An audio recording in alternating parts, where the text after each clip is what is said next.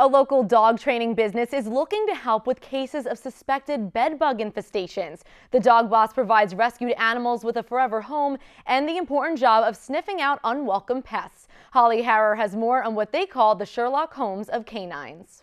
Meet Rami. Rami, come. He's a 3-year-old blackmouth cur and a rescue. He's also trained to sniff out bed bugs. Good boy. Find the bugs. He was always very inquisitive with other things around the house, so I figured I'd just try and channel that into something, give him a job. He has high energy, so he likes to do that, and just gives a little bit more of a bond between him and I.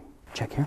Ed Mann is the boss behind the Dog Boss brand. He began the dog training business to provide a safe haven for rescued animals, as well as a job for him and Rami when he retires from the police force. Good boy. I like helping the rescue dogs, and this is just going to be like a segue into retirement. I still get to work with the dogs, helps a lot of people out, and all the dogs that I use for the program are rescue dogs. Find the bugs? Check here. Rami has over 600 hours of training and has been working for over a year. That's a good boy. Patience is the key thing.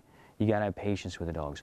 They gotta have fun with it. So he's having fun. You see earlier when we did this stuff, he's having fun, his tail's wagging. He just enjoys doing that.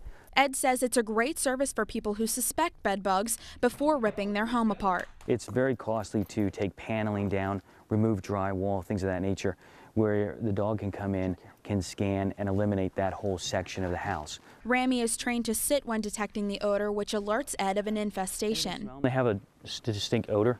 Beds are the #1 hiding place for bed bugs, but Rami is trained to detect them in playrooms, vehicles, and even theater seats. No matter where you might feel there's an issue, Rami's got you covered.